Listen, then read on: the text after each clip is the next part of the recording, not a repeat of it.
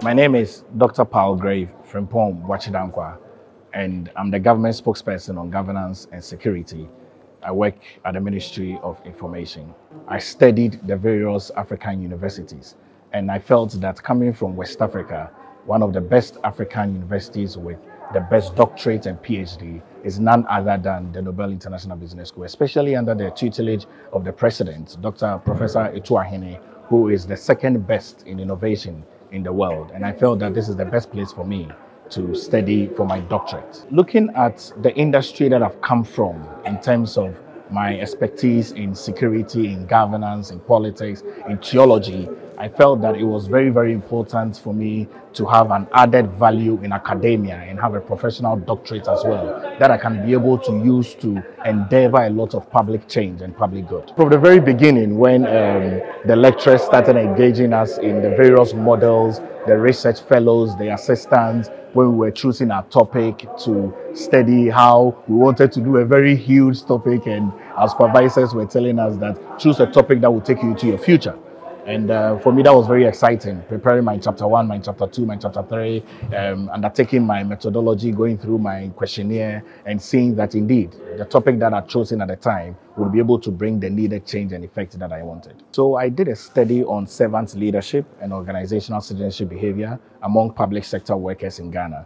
And I looked at the moderating role of task interdependence. And I picked this because we have always seen that leadership has come from a journey. I mean, from the 19th century, 18th century, you look at the trait theory, you look at laissez-faire, you look at autocratic, you look at dictatorship. And I settled on servant leadership, and I settled on Babuto and Woole's 5 dimensions of servant leadership: altruistic calling, persuasive mapping, emotional healing, and all of that. And I felt that that's the way to go in the next generation of this country and the world. My key findings were that if you have leaders who are servant leaders at heart, it means that employees and employers will begin to feel that the leaders care about them, that the leaders are not just having them to work within the organizations primarily because of the pay that they are receiving, but then you can also be able to get the best of the people who work within your environment. And looking at Babito and Woole's 5 dimensions of leadership, I realized that when you have an innate ability of a calling to be able to work and your task is dependent on another, you are not going to have people being selfish within an organization, because the collective achievement of the goal is dependent on everybody working together as a team.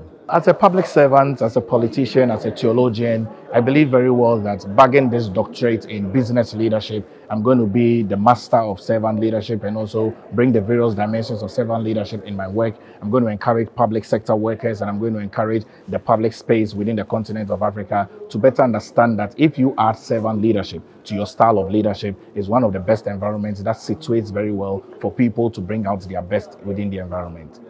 It's an interesting journey. It would be good for you to consider NEPS for your doctorate or your PhD. It's an environment where you network with industry players. It's an environment where you have many more people who are coming from academia, people that are coming from industry. You build a wide range of network, people from Nigeria, people from South Africa, people from Ghana and the rest of the world. And I'll say that it's the best place for you to be able to choose, because it's a friendly environment. It's very tech savvy. The research fellows and research assistants help you with finding your research materials. They guide you. The supervisors are excellent. They walk you through the various stages of your dissertation, and they help you and encourage that you form your thoughts very well. And I'll say that is the best place for you to be. I mean, I woke up very early. It's just like going to school for the first time. I woke up around 1 a.m. and I stopped it on the bed and I haven't slept throughout. But it's really, really exciting. It's a very different feeling.